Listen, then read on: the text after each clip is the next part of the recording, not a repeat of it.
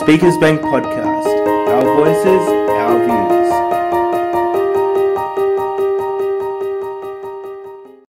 Hello everybody, my name is Storm Robbins and today's topic is all about independence. Joining me today is my co-host Kathryn. Hi. And my two guests are Lynn and Kim, and they are from Vic Uni. Could you please explain to the audience what course you're doing at the moment at Vic Uni? So the course that we're doing is the Dual Diploma in Community Services and Community Development, and we're currently doing our first work placement for the year. For the first work placement, I suppose it's more of a community development aspect, and we've got 3 projects to do. Today we've been thrown into a 4th project. Look out! That we didn't know about, so we can only hope for the best. Oh, you'll be fine. Just make sure there's no sharks in the deep end. Okay, so Storm and Kathryn, I wanted to ask you just a few questions. So what does independence mean to you? Independence is you can do so much on your own independently without any support. So I can catch public transport during the day with no problems and do whatever I do, you know, get myself places. Independence is, Independence for me is a lot of things. Number one is accepting yourself for who you are, loving yourself and accepting the disability for what it is, but also understanding how to improve your disability so it doesn't make it sound like it's downhill, it's only uphill. So that's what living independent means to me. and showing, and also adding to it, finding the right support that caters for your needs, basically. So ever since, I'm a person that never gives up. I always explore different things. So I started Art Life, so I'm independent, get myself to Art Life, doing ceramics, which is very great. I do a little bit of helping some parents in the local area, which I absolutely love. And and just... I know this is going to sound strange, but I think independence also means the ability to empower other people who lack independence. So if you're showing you have special needs but you have independence, it will also rub off to other people that they can also be independent as well. And what are some of the barriers you feel like you faced in order to become independent? For me, it's more about understanding my disability and what it requires day by day. For example, with my disability with cerebral palsy, I have difficulty with my mobility. So I have to have crutches or wheelchairs to get me around the community. And that's some of the barriers I face. For example, if I was at a coffee shop and I wanted to have coffee, if there's a step there, I can't get to it. So I miss out on my coffee. So having that social society understand what my disability is and how to cater for it is very, very important for my everyday needs. For me, going to some events alone is a barrier because I struggle with more of the information and knowing where I am. And so that's right, I'm still independent, but mostly at night I'm not that independent without being with someone. So do you think having some help or assistance allows you to be more independent, but it's for really small sort of little things, but that offers you greater independence? Yes. And do you believe that the NDIS has been able to assist you to become more independent? And if so, how? Well, Lynn, I'm not really sure at the moment because I'm still in the process of getting onto the NDIS, but from what I've seen, and from what my report has said coming back to me, because it's been approved, Okay. it looks like it's going to have an impact. Yeah. Whether or not it's going to help me with keeping my body nice and fit and healthy, that's going to be up to me, because there's certain little clauses in the contract that says that they can fund certain things Yeah. that your disability requires, and then there's other things where they can't fund. So it's a horses for courses type thing. So you've really got to know which ones they can fund and which ones they can't. Yeah, with me, I've got I got the NDIS package for me to move out of home, so I'll get support for that. I've also got the support of some activities I do, so that helps pay for that and mingle with other people. And yeah, so the NDIS will help a long way for me to be more independent on my own. Did you both believe that the process to getting your NDIS package, did you think it was an easy process? No, it was so It was very difficult. hard. It was very, very hard. I'll be honest with you, if I did not have the support from my work in Mercy, doctors and physios, I wouldn't be able to get on the NDIS. Because there's not enough support networks in place that I believe at the moment that's helping you get the evidence that you need. Because it's more than just about getting the physio approval. You need doctors, you need medical histories, you need clearances from other organisations as well to say that this person is a good person and this person will do his best with the funding that he needs and the reasons why. So the other problem is with NDIS is you can prove that you have a disability, but then you've got to prove it into words. Which is harder. And unfortunately, to get any type of really good funding, you need to make your story as sad and as heartbroken as possible. You got to saturate a little bit. You've got to, yeah, pretty much. Like I can't, you got to, I can't just say I'm so independent, I can do this, because if you say that, then you're not going to get that. So You're not going to get it. So there is a massive grey area in how you word it. And for anyone who is watching this podcast at the moment, I strongly recommend that you have some very, very good writers on board, because it's not how you're going to get the funding, it's the way the words are written. So that is the best way to get the maximum benefit of your NDIS funding. I know there's some carers out there that think, oh, but gee, that's sort of downgrading my son or daughter. It's not, because long term, your daughter or your son or whoever has a disability will benefit from the services that are given from the NDIS. But you have to make it sound like you really, really need it. Who did you seek for your to write your NDIS applications? Okay, so I went through Brotherhood of St. Lawrence. Okay. Because I asked for Be Mercy from day one, because I was foreshadowing that this was going to happen. So I asked them, even before I went on the NDIS, that what are the processes, what are the cons, what are the pros of doing it. Yeah. And they said Brotherhood of St. Lawrence, and I said, yep, rightio. Then I asked them, because they're medical professionals and they know what my disability is, to write down some key points, key dot points and stuff like that, rather than me trying to write down my own self.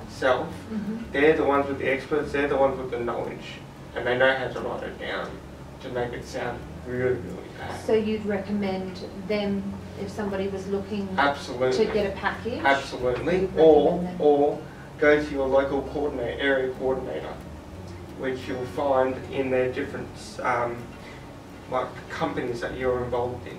Oh, okay. And you speak to their coordinator and they'll be able to assist you. That's right. Yeah. But for me, the best thing to do is talk to your doctor, talk to your people that are in charge of your life first. Okay. Well, that's some good advice. Okay. Do you believe your parents think you're responsible, Anna, to make your own decisions? Certain things, for example, money. I don't think I'm confident with money enough to do that sort of thing. For me, if I see something I like, I just buy. I don't think about, oh, should I save that extra 10 or 20, because I'm not used to it, because my mum's done all the saving, she's done all that sort of stuff. But that's because I haven't been exposed to what a budget really looks like, because everything's done for me. So that's actions equal consequences. So that's a consequence of me not teaching myself. Well, not knowing that you Not had knowing, to. yeah. Not knowing that, oh, I might Exactly. need that Exactly. in the future. Exactly. So. Yes, my mum is very supportive, and she allows me. She does allow me to make some decisions, but she kind of just gives a bit more of a guidance to make sure I know that I'm making the right decision in a positive way.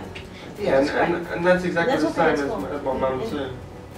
My mum does the same thing. She's very supportive in what I want to do, but she will put me in line and just say, okay, you're going to do this. Again, actions equal consequences. So she knows every decision she makes is for my best interest. Yeah. So it's not like she's downgrading me or trying to hurt me. Yeah. It's because she's lived through that experience. Yes. And there's certain things in a disability person's life that we haven't experienced because we've been You need that shielded little support from. just Yeah. to make sure you know. That's right. So they allow you to have responsibility, but Yeah. they still sort of watch over you to make sure that there's not really bad effects from Yeah, you that's just right. being responsible. Which is great. How do you feel about? How do your parents feel about you wanting to move out? For me, it's a bit of a personal thing. I have this grand idea about moving out. Like, for me, the first part would be finding a partner to move out. I don't like to live independently because I'm a bit of a chatterboxer. And I need Like company. a good chat? Yeah, I need company, and I need a friend as well. A life partner to move out with. I know there's some people with special needs that are comfortable with that, but it's a preference thing. So until I find a partner and until I'm good with my financial things. Sometimes we never get there, trust me. Yeah. And then I won't be moving out. I will be moving out when the time comes. And my mum said to me this: you'll know when the time comes when you move out. Oh, that's good. That's nice to know you've got a support. So my parents know that I'm ready, and I'm just at the process now that I've kind of found a couple of people friends I want to move in with, and we're still in the process of looking for houses, so that it takes time, and but saying that it's there's nothing stopping you, but there's always the right way that any parent will want to meet people that is going to meet, just so you're safe, and which is great. And but they're saying, that's a hard question. They're happy for They're you happy to move for me. out. They're happy for They're you to very move happy out, for me, and that you've obviously got a close enough bond, so Yeah. they feel like you can make some decisions I on can make yourself some with them decisions. just a little bit away. Yeah. Yeah, that's good. Which is good. So I'm very grateful, because I'll just give you a little bit of so people in our shoes, and it happens, that have more needs, but when you say, yes, I want to move out, you're ready, whatever, it's understandable that people with disabilities don't mix well with the able. Like, the able don't really want you to move in because they're just scared what they are in for. And it's the same with us. We don't want them to mother you. But yeah, You want to be seen as an equal. equal. Exactly, and that's important. And it's always difficult in this world that we live in to be equal with everybody. We struggle constantly every day to find that medium between, okay, do I feel like I'm wanted here, or do I feel like I'm just a burden? And it's very, very difficult. I know it's very raw and very heartbreaking, but I just want to tell the viewers out there the absolute truth, because that's what this podcast is.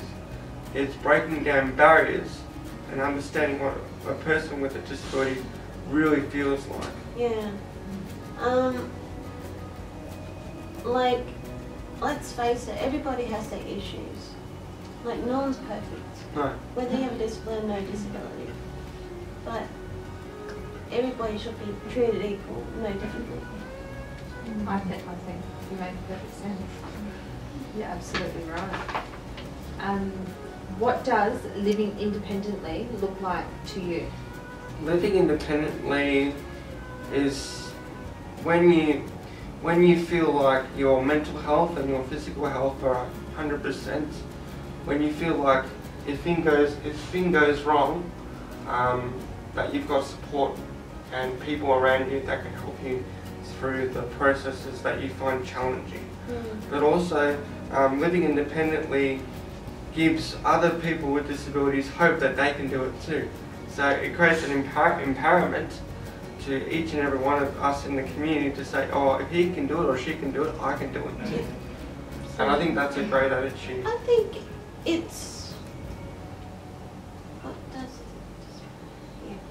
I think it's going to be great because I'm quite independent already. So moving out will be a challenge, and it is a challenge for everybody. And now I've got the funding, I'll be able to do so much with the support I'll get. Like, when I move out, I'll probably get a cleaner that will come fortnightly. The NDIS will pay for that. And I'll probably get an OT assessment, which I'm funded for as well, which will be just to see what I can do around the house. I'll definitely pass that. And it's just, whatever.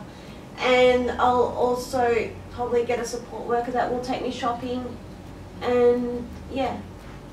So that's independence to you? Yeah. Like with all of those things, I think you've got And everything sometimes planned. with some people, the support worker will be with you, say, for a year, and you may not need it anymore.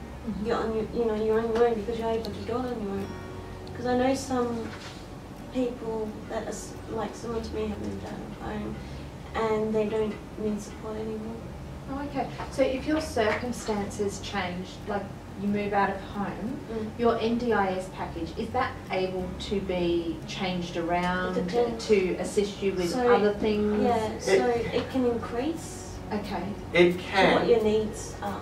Okay. It can, but what you'll need to do is, and this is very important for the viewers watching this, you will need to contact your coordinator or your plan manager to say, look, I have a different living situation, or my disability has gotten worse.